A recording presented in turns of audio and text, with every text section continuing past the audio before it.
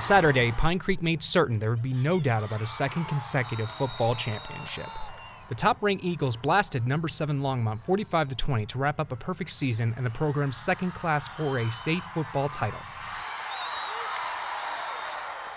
The Eagles scored 6 touchdowns, 3 rushing, 1 passing, and 2 on defense.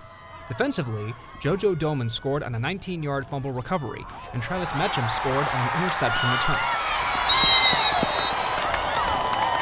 Running back Josh Odom rushed for 2 scores and a game-high 284 yards, and quarterback Tommy Lazara rushed for 1 score and connected with Doman for another.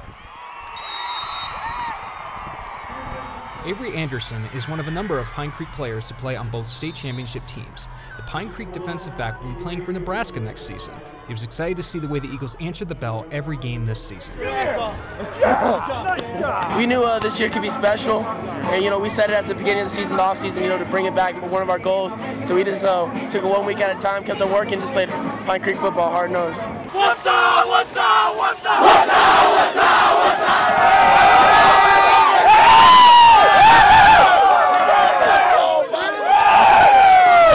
Reporting in Denver, AJ Kivanar, Gazette.com.